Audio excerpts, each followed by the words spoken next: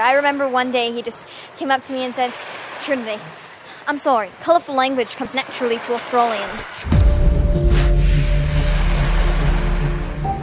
Who was the member of the returning cast that you were most excited to meet, and what was the first thing you said to them when you saw them on set? I was most excited to meet Slang, or Stephen Lang. I met him during the audition process, and I remember the first time I saw him, I said, like, holy yeah, that was like the first words I spoke to him. I have to say, like, Zoe's performance from the first Avatar was, like, magnificent, and just to see her do her thing and to be able to interact with her and lock eyes with her in a scene was incredible. Okay, so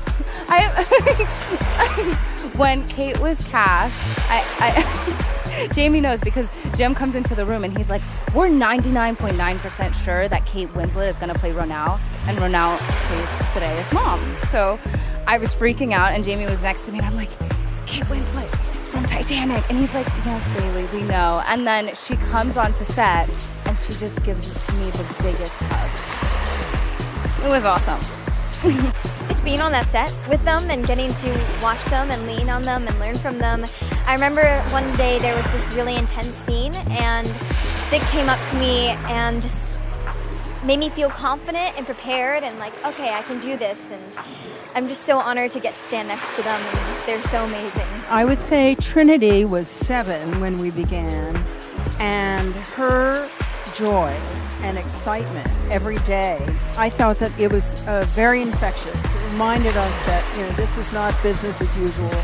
This is a crazy thing to be able to do for a living, using your imagination, that you can transform the world into what Jim wants the audience to see in about 5 years. And also you had to watch your language. Trinity used to keep this jar, and if you said, an unmentionable word, you had to put a couple of bucks in it. I think that Jim Cameron contributed hundreds, if not thousands of dollars to that show. Very true. Jack, my castmate, and I made this swear jar, and Sam happened to be one of our primary contributors.